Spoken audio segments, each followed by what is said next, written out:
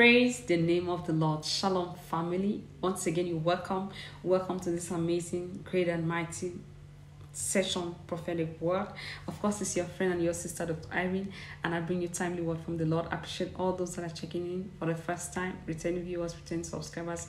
Love you so much. I want to take this particular moment to wish you all a beautiful, beautiful, happy Christmas at your end, wherever you're connecting from the world. You know, it is a commemoration of the day that our King was born. Oh yes, a King was born. That is why we're shouting. Like, some people are like, no, we should not celebrate Christmas, we shouldn't do this, we shouldn't do this, we shouldn't do this. But this is my take.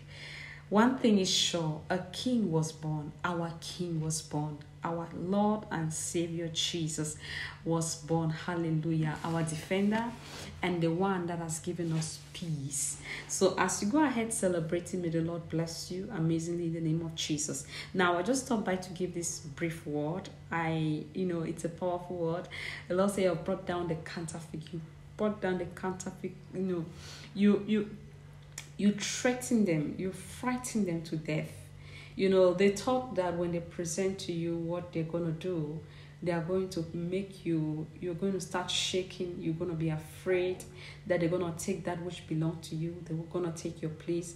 They're going to shift you. They're going to dethrone you. They're going to take everything that concerns you.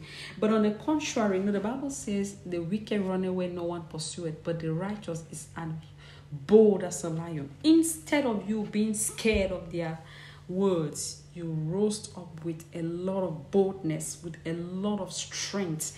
And this is what they can't understand. Whenever the enemy speaks through your mind or speaks through somebody, something that you don't want, they respond that they normally expect is you becoming so afraid that, probably I'm going to die, probably they're going to attack me using witchcraft and all of that.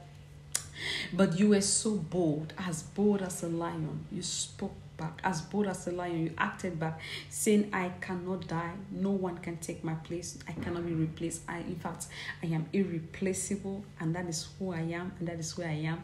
I am meant for the top. I am born for the top. Good things are meant for you. Good things are meant to be your own. Oh yes, you too can. You too can get beautiful things. You too can get beautiful blessings.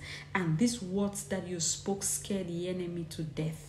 It scared the counterfeit to death. Right now, they are so scared to touch that which belongs to you because they know that you are secure. You are as bold as a lion. And God says, keep being bold as a lion. That is who you are. The Lion of the tribe of Judah that dwells inside of you is not scared of any enemy. Hallelujah. God bless you. Shalom.